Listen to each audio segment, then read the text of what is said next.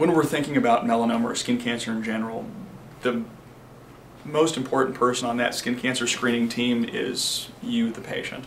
You know your body better than anyone else does. You know the spots that you've had since you were 2 years old, and you know which ones are new.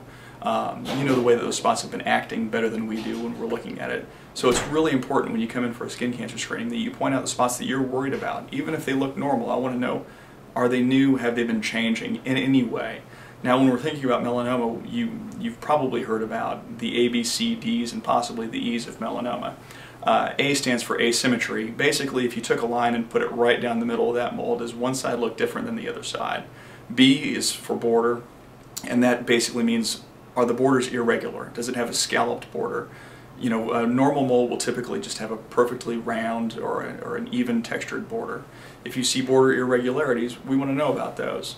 C stands for color. Has the color changed? And that doesn't necessarily always mean darker. If you had a mole that was darkly pigmented that suddenly becomes lighter or even white inside of it, we want to know about that. D stands for diameter. Moles that are over 6 millimeters in diameter are a little more concerning than moles that are less than 6 millimeters in diameter.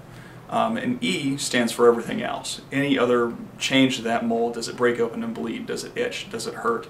Is it doing things that other spots in your body aren't doing? Those are all important pieces of information that should motivate you to call your doctor and have that spot looked at